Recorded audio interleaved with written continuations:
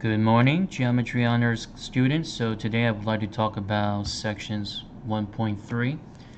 So the objectives for the lesson today, so recognizing linear and nonlinear points. Number 2, triangle inequality. We'll get to that. Number 3, supplementary and complementary angles. So definitions of collinear. So that means collinear, that means all points are lying on the same line. So anytime they see the point lying on the same line, they always consider collinear. So for example, like this right here, this diagram. So all points right here, A, B, and C, they're all lining on the same line. And also things like AC, so lying on that line, AC, DB, so those are collinear. Okay. So anytime they see all those points, they're on the same line, they always consider collinear. Triangle inequality. So triangle inequality, let's say we do have a triangle, so A, B, and C. So A, which is considered the shortest leg of the triangle, and B is the medium leg, and C is the longest leg.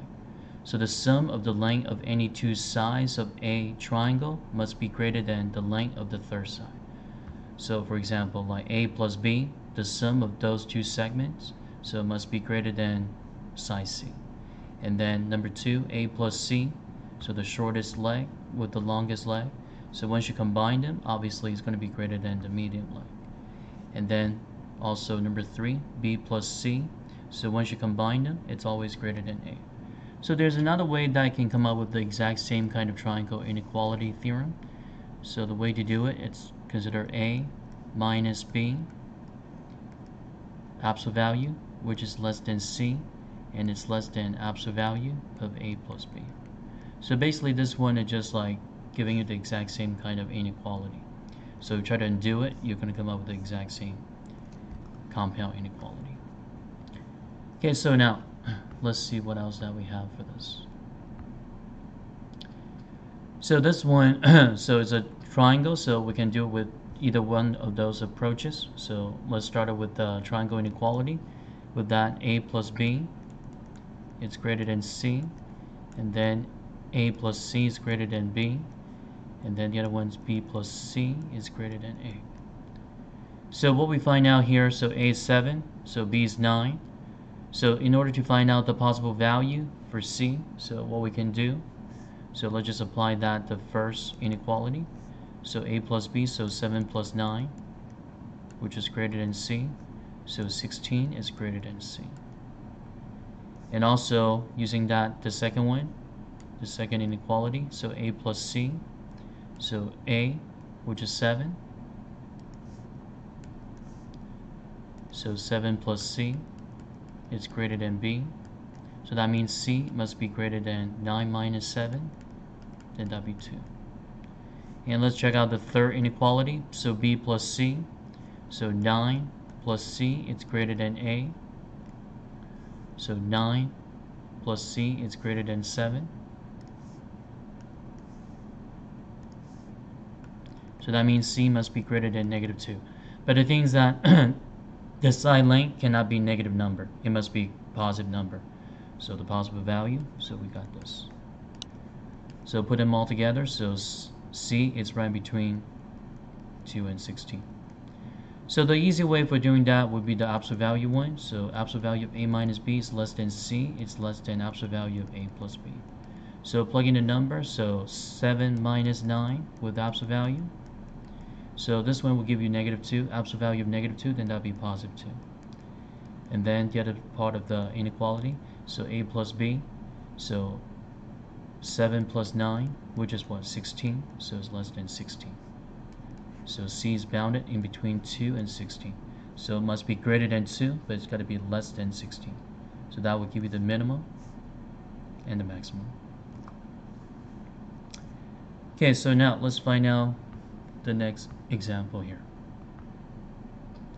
So given that's A equals 7, C equals 9, find the minimum maximum value of B. So pretty much the same kind of idea. So instead of using that A minus B, so you can just say that it's A minus C, absolute value. It's less than B, it's less than absolute value of A plus C. So subtract, so 7 minus 9, so we got negative 2. So absolute value, well, let's just plug in the number showing the It's very important for you to show the work, even you can do it mentally. So after to set up the formula, and then we plug in the number. So a plus c, so 7 plus 9. So this one will give you 2 is less than b, and b is less than 16. Supplementary, complementary angle, I'm sure you guys are pretty familiar with this. So supplementary angle, that means angle 1 and 2, once you combine them, it's always adding up to 180. Complementary, that means the sum of two angles. Once you combine them, then that'll be 90 degree. Okay, so L1 plus L2 equals 180 degree. L1 plus L2 for the complementary angle, it's always 90 degree.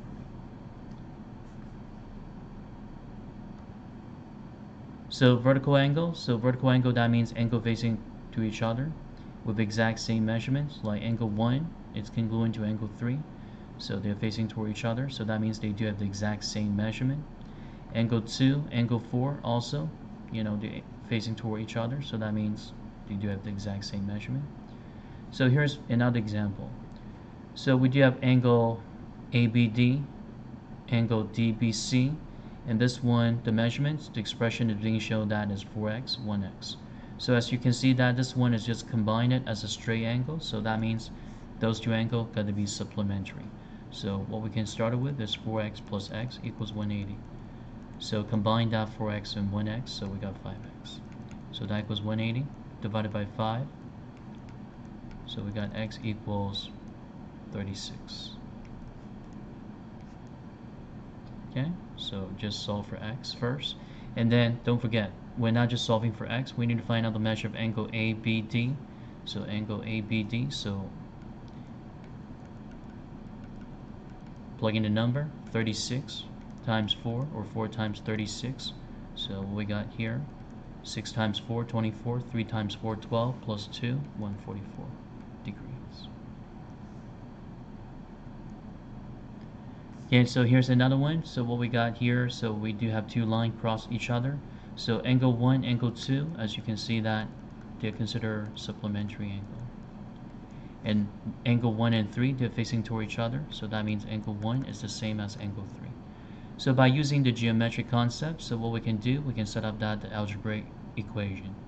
So angle 1, angle 2, so that means 3x plus 10 plus 3y plus 10. So combine them together, so then that'll be 180. And then angle 1, angle 3, since they're equal, so that means 3x plus 10 is the same as x plus 2y. So you might be wondering, this one is kind of like the system equation. It is. So what we can do, we can just set it up like a linear system, the standard form. So the standard form of a linear equation is always ax plus by equals c. So the standard form of a line. So for the first equation, so let's just bring the variable together. So we got 3x plus 3y. So subtract 10 twice on both sides, so subtract 20. So we do have 180 minus 20, which is 160. So that's the first equation.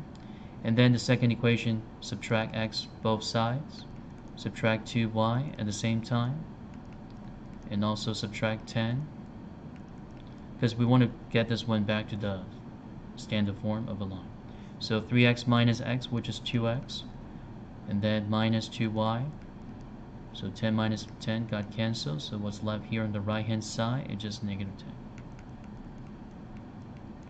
And then the rest of this, we can use the elimination technique to solve for x and y.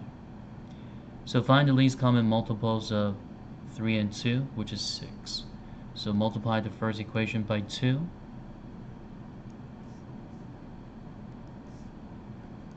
And then multiply the second equation by 3.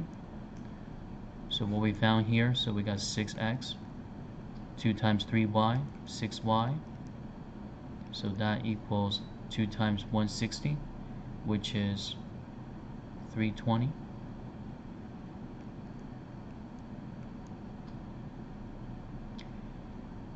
And then the rest of this, the second equation, so we got 6x minus 6y.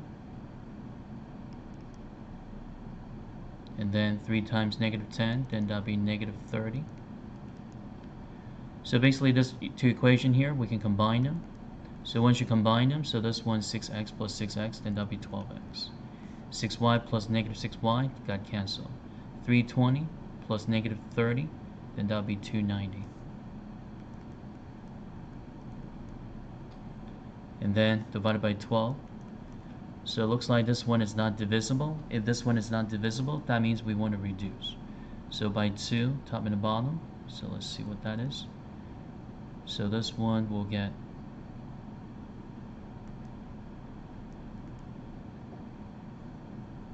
okay, 145. And then the other one is over 6. So try to reduce that again, so it looks like it doesn't work, so just leave the answer like this, improper fractions, so x equals 145 over 6. To solve for y, we just need to plug in a number back to one of the equation. Okay, so the equation that looks easier, then that'll be equation number 2. So plugging a number back there, so we do have 2 times 145 over 6 minus 2y. So that equals negative 10. Well, the other way that I can simplify it, I can divide it by 2 first. So divided by 2, we got 145 over 6 minus y equals negative 5. Okay, so this one basically just swap those terms. So y equals 145 over 6 plus 5. Okay, so find the least common denominator and just combine those numbers together. So y equals 145 over 6 plus 30 over 6. So combine them, so then that would be considered 175 over 6.